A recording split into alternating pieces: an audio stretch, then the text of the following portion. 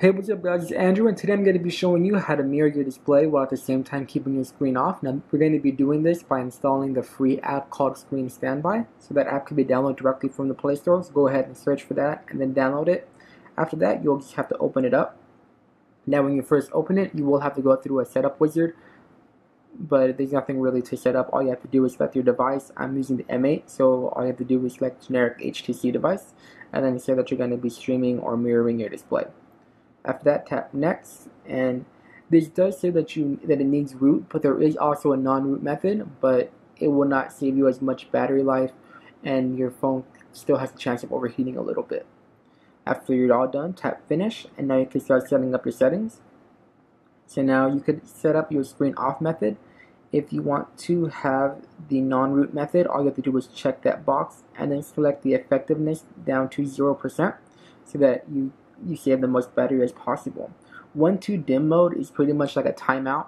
So if you leave your phone alone for about 15 seconds, it'll automatically turn off. So all you do is enable that and then select the timer to how long you want the timeout time to be. And then if you ever want to bring the phone back on during that mode, all you have to do is tap the screen and it'll start your screen back up.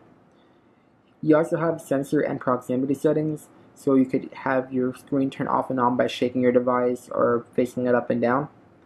And same thing goes with proximity sensor. If you enable that, you have the option to set if you want your hand to hover over it to turn it off and on, or if you want to only be on when you hover your hand over the proximity sensor, which is right on top of your phone.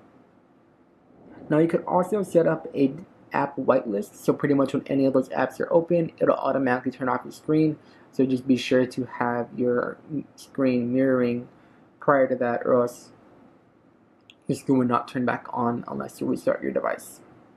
Now there's also the option to set your device as a touchpad when the screen is off. This is really buggy right now. I've tried it so far on the M8 and the OnePlus One, and both of them hasn't really been giving me that smooth of a experience.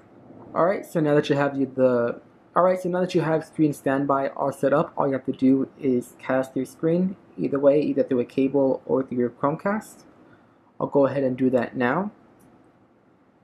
So now after that, I like to set this up with a widget. So all you have to do is go to your home screen, add the widget, scroll down to the Screen Standby widget. Now you'll have an easy way to turn your screen off and on. Alright, so you can see here that I already have my screen casted onto my TV. Now all that's left to do is to either turn off your screen through the Screen Standby app or through the widget. And you can see here that I already have my device off while it is still mirroring.